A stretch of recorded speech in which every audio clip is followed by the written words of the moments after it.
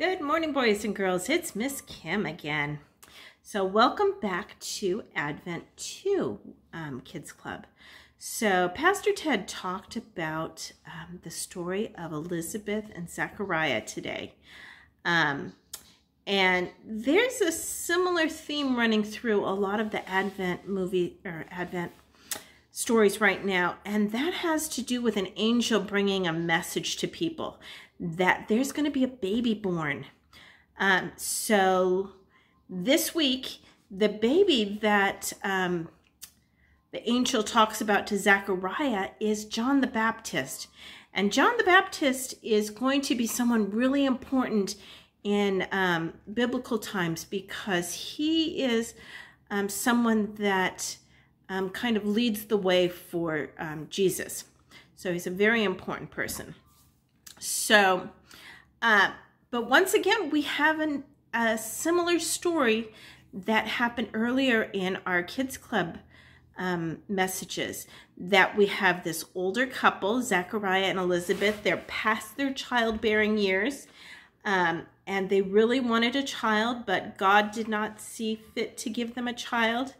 And all of a sudden, Zachariah is in the temple, and this angel comes up to him and says, "You're going to have a baby." And what does he do? So if someone comes up to you and tells you something that's really kind of, hard to believe news, you can either choose to believe them or you can choose to doubt them. So, and this is what the people in the next three stories have before them.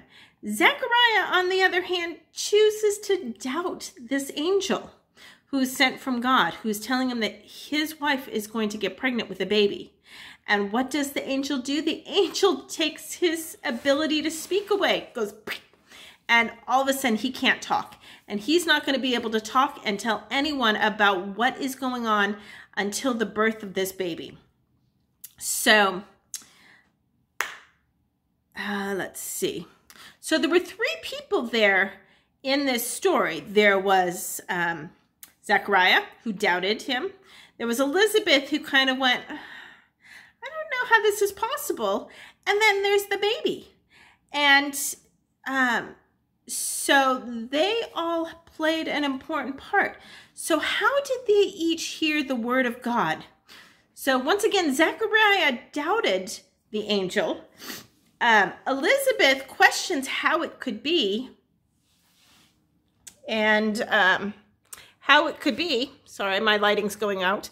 And then the baby, when at one point in the story, Jesus' mother, Mary, who is Elizabeth's cousin, shows up, and they're both pregnant, and the baby inside Elizabeth, John, jumps in the womb because he knows that he is in the presence of an important person who's going to be the Messiah. So if you were approached by an angel and asked to believe something that kind of was far-fetched, what do you think you would do?